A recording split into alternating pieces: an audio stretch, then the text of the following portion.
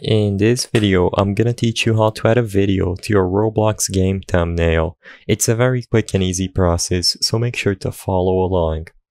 As you can see, I'm recording this video on my computer.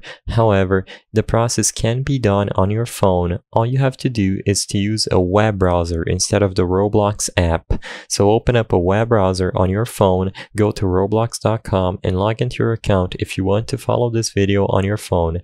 Also make sure to request a desktop website.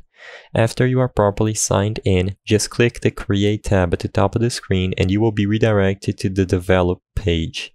Now, click on Places from this My Creations left-sided menu and find the place that you want to add the video thumbnail to.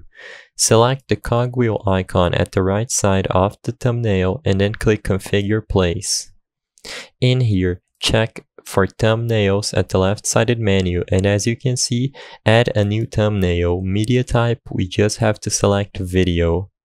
Of course, this asks us for a YouTube URL, and all we have to do is upload the video we want to use on YouTube and then drop the link over here. All you have to do is go to youtube.com, log into your Google account, click the plus sign at the top of the screen and upload a new video containing the thumbnail you want to use, and then link that video to the website. Afterwards, just press Add Video, click Buy Now, and the moderator team will review your video, and if everything is according to the Roblox TOS, you can save and publish this thumbnail. I hope I was able to help you on how to add a video to your Roblox game thumbnail.